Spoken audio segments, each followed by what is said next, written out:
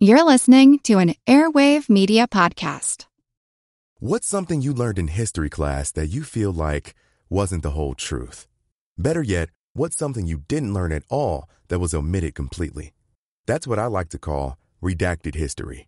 My name is Andre White, the host of the Redacted History Podcast, the place where history's forgotten events, heroes, and villains get their story told, one episode at a time. The Redacted History Podcast. Real history never dies. Stream the Redacted History Podcast on Apple Podcasts, Spotify, or wherever else you get your podcasts.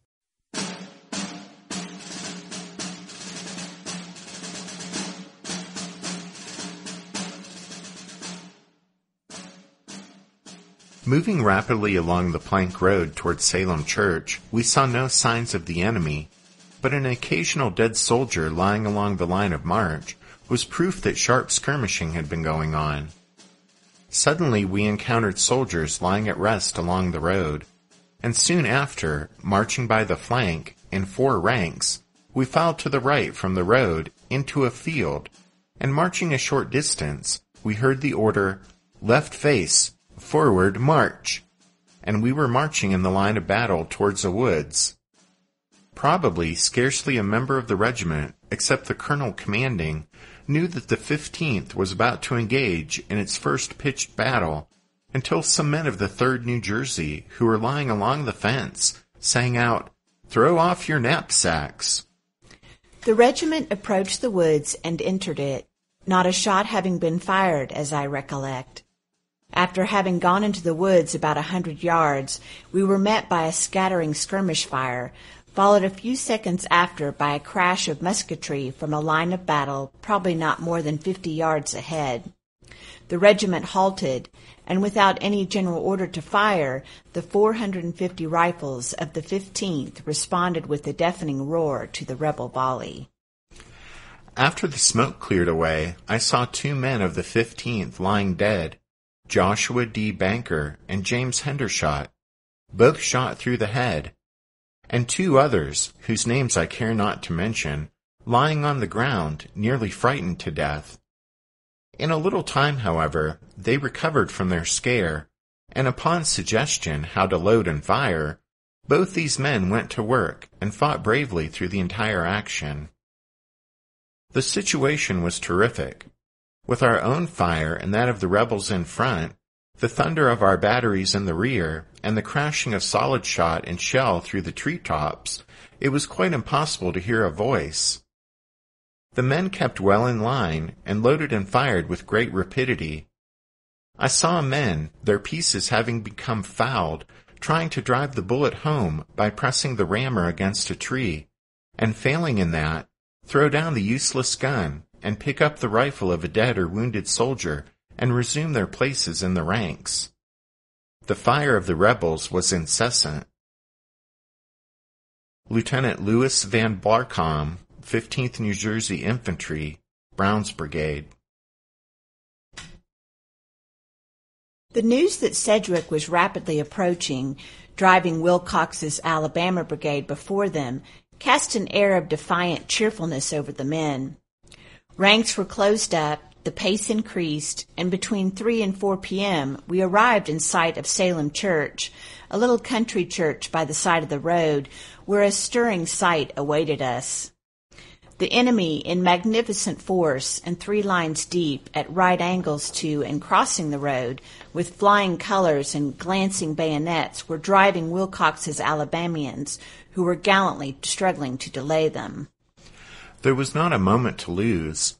The enemy was almost in possession of the rising ground in front that would have commanded our position. But McLaws was equal to the emergency. Rapidly disposing of his troops to the right and left of Wilcox, our brigade was ordered to the front and left Mahone's brigade in reserve. The moment was critical. We could scarcely reach our line before the enemy. There was no time for brigade movements. Each regiment commander rapidly noted the position his regiment would occupy and rushed for it by the nearest route at double quick. The 50th Georgia, on reaching their ground, found the formation obstructed by a ditch and cedar fence at the edge of the field. Leaping over that, like so many deer, the men formed like lightning on the right by file into line. Receiving a terrible fire from the enemy at 60 yards range, and then, with a wild yell, we charged and drove the enemy over and beyond the line in confusion, and ranged up alongside the 53rd Georgia to receive the enemy's next assault. We had lost about 15 or 20 men, but a more gallant deed I never witnessed. The enemy reformed quickly and, cheered by their officers, advanced again and again to the assault, only to be repulsed with great slaughter. Meanwhile, we were suffering terribly. 3 color-bearers shot down in succession. Gaps were seen along the line, strewn with dead and wounded, the men steadily closing up the gaps, and kneeling were firing with deliberation. The roar of musketry was incessant and terrific. Our rifles were letting up so that they were useless. The men, throwing them away, would pick up the rifle of some dead or wounded comrade and resume the fight. We had used up 60 rounds of ammunition. The litter-bearers were dispatched for more, the wounded left uncared for. "I shall have no regiment left," shouted Curse to me, "if this lasts a half-hour longer." While he was speaking, the men began shouting, "They are giving way! Let us charge them!" It was true. Appalled by the stubborn resistance and fearful punishment inflicted by our troops, the enemy were at last giving way. With a wild yell, the regiment charged, and in an instant the enemy were in full retreat. Some of the men made a dash at the colors of the 46th New York Regiment, but the gallant color-bearer tore off the colors and escaped, leaving the staff in our hands.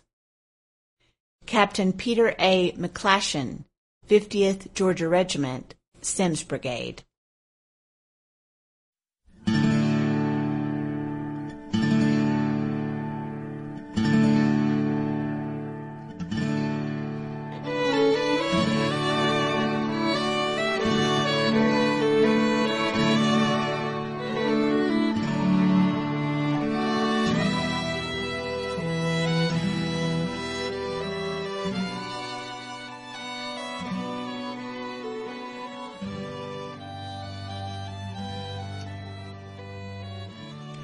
Hey everyone, welcome to episode number 271 of our Civil War podcast.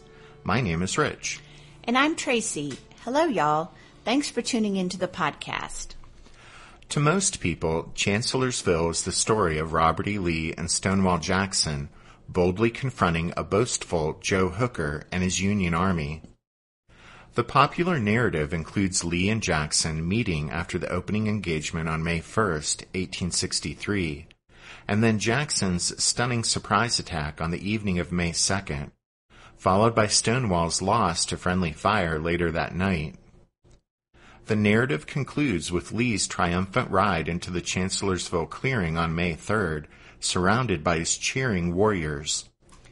The related battles east of Chancellorsville are given little or no attention in the popular narrative since they are less about Lee and Jackson and Hooker.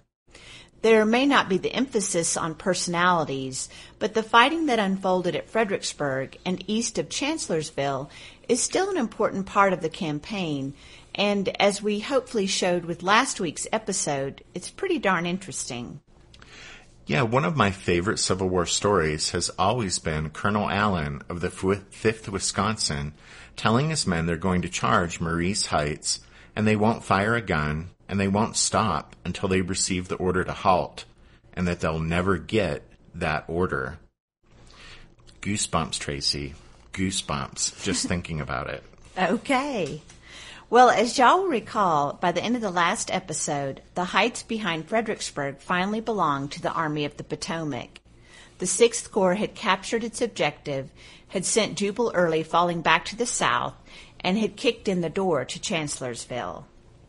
Meanwhile, at Chancellorsville, remember we said that by late morning, even as Hooker had withdrawn his troops, turtle-like, into a more protected defensive huddle, Robert E. Lee had sought to refocus his force and turn it toward Hooker's new line to deliver a killing blow.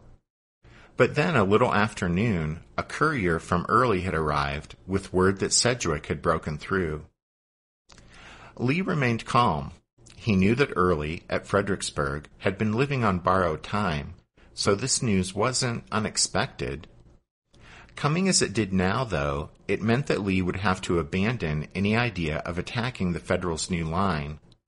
But on the bright side, with Hooker reeling and off balance, Lee had the luxury of turning his attention toward Sedgwick's breakthrough. Sedgwick may have kicked in the door to Chancellorsville, and he may have had orders to push west as quickly as possible to relieve his beleaguered commander, but after the capture of Marie's Height, Sedgwick took some time to get things sorted out to his satisfaction, and when he finally did set out on the road to Chancellorsville, he did so cautiously. Ironically, Sedgwick's careful advance was the result of a flurry of messages telling him to hurry up. Since before daybreak, he had received a bewildering series of messages from Hooker, from Hooker's chief of staff, Dan Butterfield, and from others, asking about his progress, telling him he had a clear road in front of him, and of the great opportunity he had to fall upon Lee's rear, and also giving him a mixed bag of news about the battle at Chancellorsville. One said success was inevitable, while the next predicted catastrophe. Well, Sedgwick wasn't sure what to make of all this, and so, since he had no way of knowing what he might be marching into, he proceeded cautiously, rather than quickly. To make matters worse, the road to Chancellorsville was anything but clear. That's because the fighting at Fredericksburg had attracted the attention of 38-year-old Confederate Brigadier General Cadmus Wilcox. His Alabama brigade had started the morning at Banks Ford, 3.5 miles upriver from Fredericksburg, but with little happening there, Wilcox had marched his men toward the sound of the guns. However, as the battle at Fredericksburg had progressed, Wilcox and his Alabamians saw little action. And then, with the fall of Marie's Heights and Early's withdrawal southward, Wilcox stood essentially alone to the west of town. But that meant Old Billy Fixin, as his men called him, was in a perfect blocking position to contest Sedgwick's advance toward Chancellorsville, and Wilcox took it upon himself to pit his 1,800 men against the entire Federal Sixth Corps.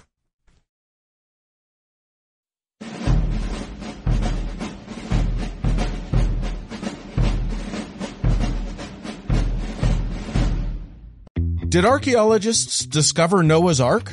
Is the rapture coming as soon as the Euphrates River dries up? Does the Bible condemn abortion? Don't you wish you had a trustworthy academic resource to help make sense of all of this? Well, I'm Dan Beecher, and he's award-winning Bible scholar and TikTok sensation Dr. Dan McClellan, and we want to invite you to the Data Over Dogma podcast, where our mission is to increase public access to the academic study of the Bible and religion, and also to combat the spread of misinformation about the same. But, in a fun way. Every week we tackle fascinating topics, we go back to source materials in their original languages, and we interview top scholars in the field. So whether you're a devout believer, or you're just interested in a clear-eyed, deeply informed look at one of the most influential books of all time, we think you're going to love the Data Over Dogma podcast, wherever you subscribe to awesome shows.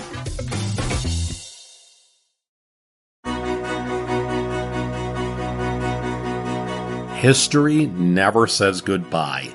It just says, see you later.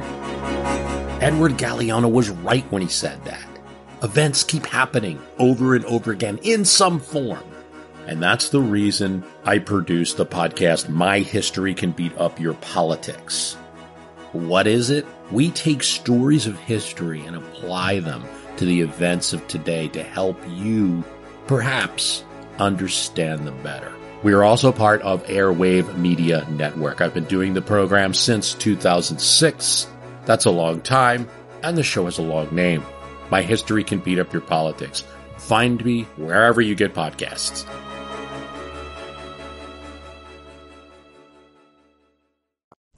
As Sedgwick crept forward out the plank road, he called up fresh troops to lead his advance. Sedgwick anticipated hard fighting before day's end, and he wanted fresh troops to lead his march toward Chancellorsville. And so there was yet another delay as Bully Brooks' division made its way to the head of the column.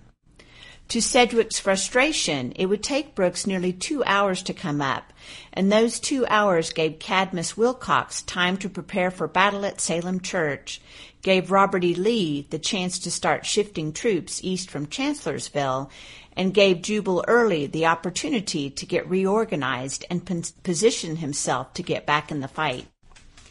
At 3 p.m., by the time Brooks' troops arrived at the head of Sedgwick's column, it had been nearly 4 hours since the Federals had seized Marie's Heights, yet they were still 7 miles from their objective.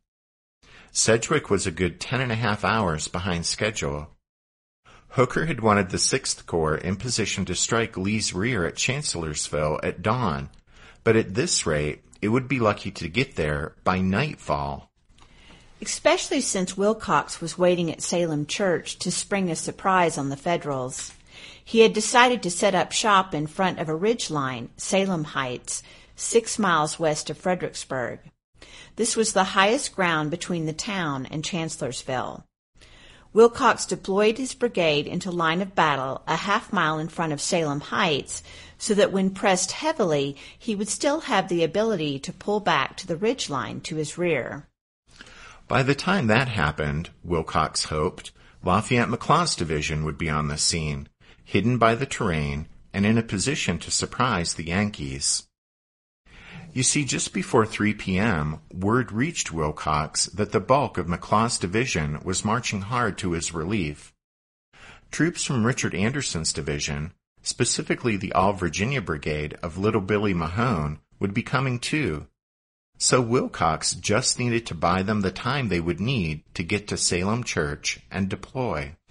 Remember, these were the troops Robert E. Lee had quickly decided to send marching east from Chancellorsville after he received the news of Sedgwick's breakthrough. Exactly. Those Confederate troops were approaching Salem Heights, but now the Federals were coming too. Fortunately for the rebels, the spot Wilcox had chosen represented one of the best defensive positions on the Fredericksburg or Chancellorsville battlefields. The ridge was named for the Salem Baptist Church, referred to in many wartime accounts as either the Brick Church or the Red Brick Church. During the First Battle of Fredericksburg the preceding December, the church housed many refugees from the devastated town. About 60 yards southeast of the church stood a dilapidated log schoolhouse. Confederate infantrymen positioned themselves in both the schoolhouse and the church in preparation for the coming battle. On the western side of Salem Heights ran a line of earthworks, constructed during the winter of 1862-63 by the Virginians of Pickett's division.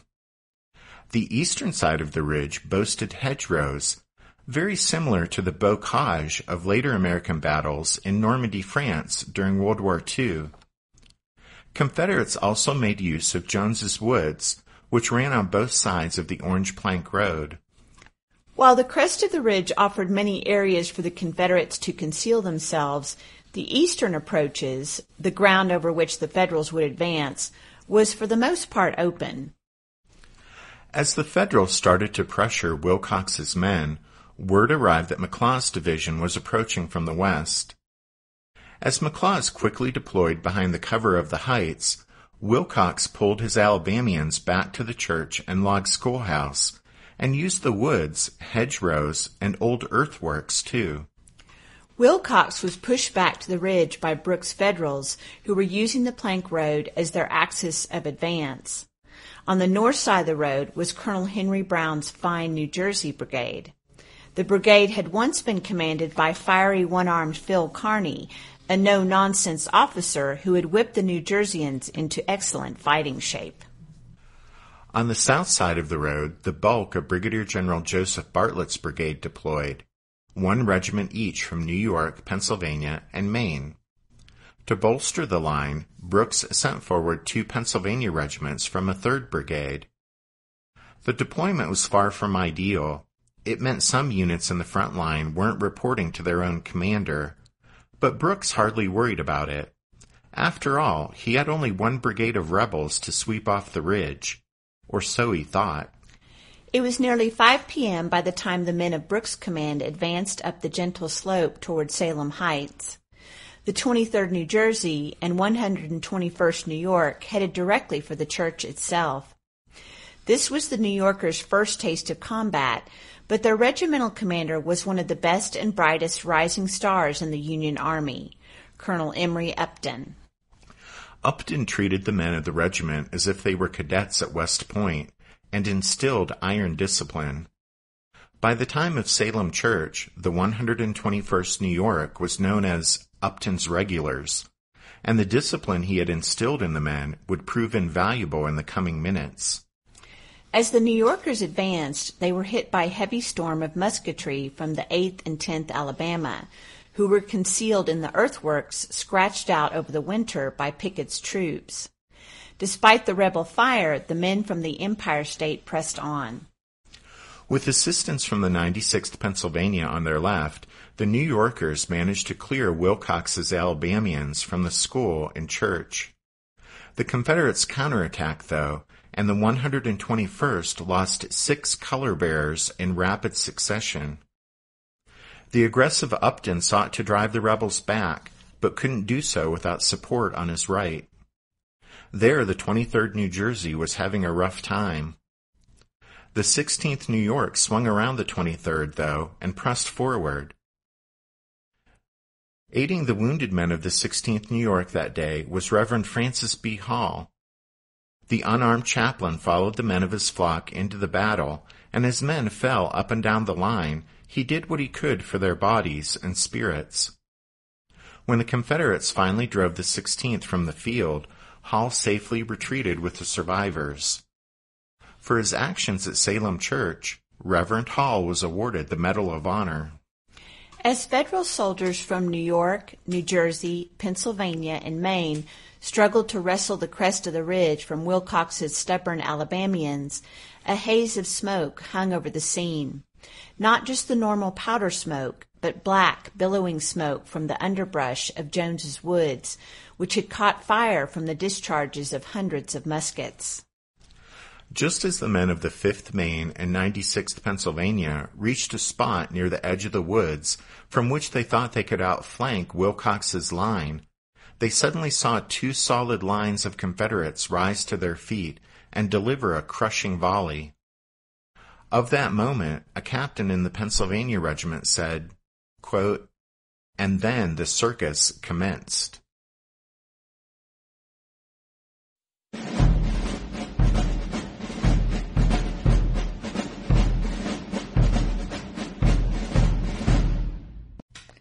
During the Chancellorsville campaign, Lafayette McLaws' division had already seen 3 solid days of combat. It had led the assault up the Plank Road on May 1st, kept Hooker's attention through vigorous demonstrations on the 2nd, and squeezed the Federal left in a series of assaults earlier that morning of May 3rd. McLaws had then marched his 6,500 men 6 miles eastward, and following Wilcox's advice, straight into position on the back slope of Salem Heights. McLaws deployed the Georgia Brigade of Paul Semmes to Wilcox's left.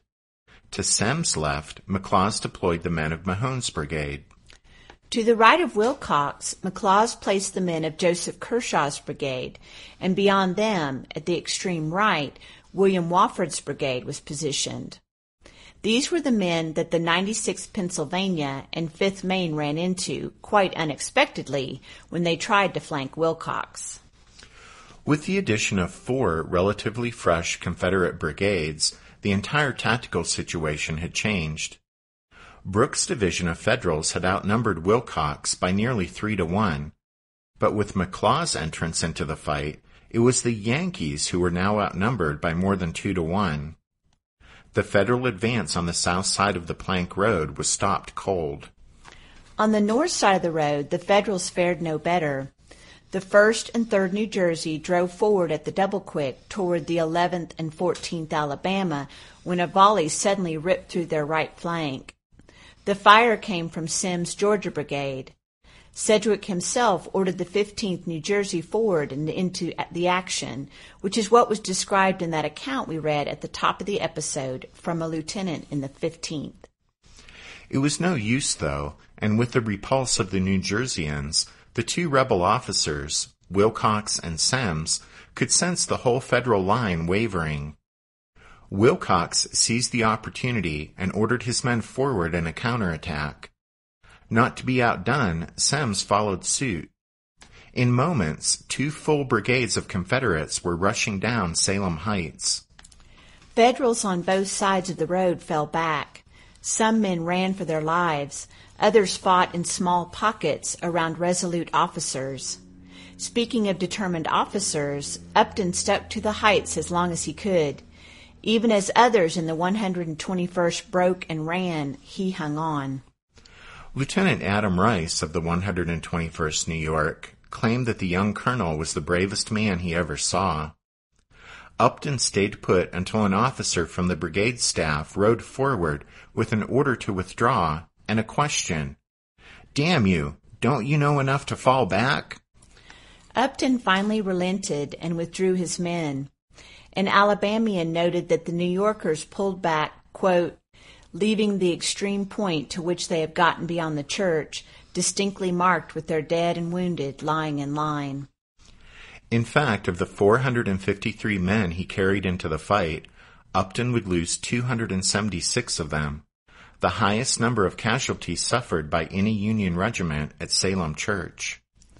As the Federals withdrew and the Confederates counterattacked, rebel soldiers captured earlier and held in the church were unexpectedly freed by their advancing comrades, and the detachment from the 23rd New Jersey guarding them ended up as prisoners instead. A Massachusetts soldier in Newton's division, which helped cover the retreat, watched the proceedings and said, quote, "The rebels had their own way and were advancing with a rush, waving their old red rag of a battle flag and yelling like demons." As the Federal line crumbled, the 3rd and 15th New Jersey were the last units on the front line, and they were about to be surrounded.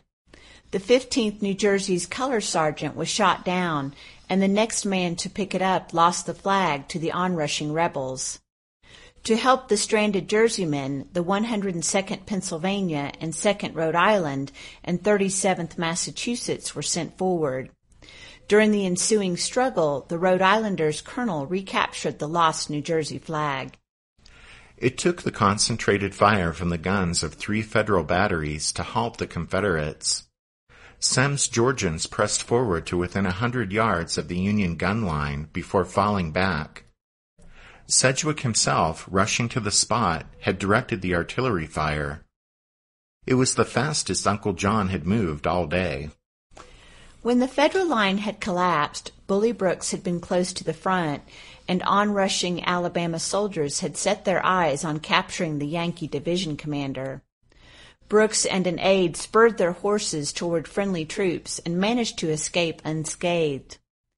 1,500 of Brooks' men, dead, wounded, or missing, weren't so lucky.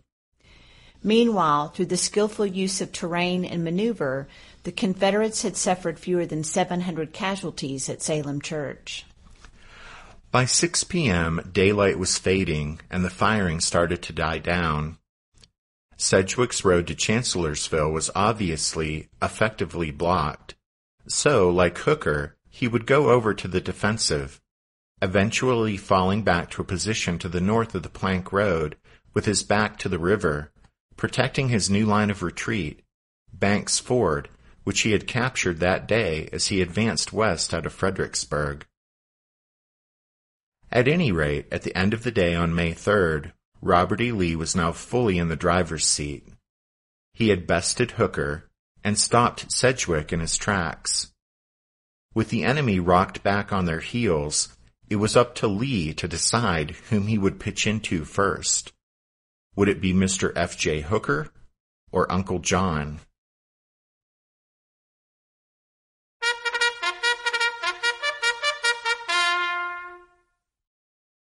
That means it's time for this episode's book recommendation. And our recommendation this time is a back issue of Blue and Gray magazine. Yep, Volume 30, Issue Number 1 of the late great Blue and Gray magazine is worth picking up if you're interested in 2nd Fredericksburg and Salem Church, if only for the excellent set of maps. Don't forget you can find a full list of all our book recommendations at the podcast website, which is www.civilwarpodcast.org. Just yesterday, we released Members Episode number 83, and we went way back to Fort Sumter in April of 1861 to discuss the war's very first fatalities, the first of hundreds of thousands of men who would die over the next 4 years. Anyway, we want to thank the newest members of the Strawfoot Brigade who signed on this past week: Kurt, Robert, John, and Scott. Thanks, guys. We appreciate your support of the podcast. And then thanks to all of you for listening to this episode of The Civil War, 1861 to 1865, a history podcast. Tracy and I do hope you join us again next week, but until then, take care. Thanks, everyone. Bye.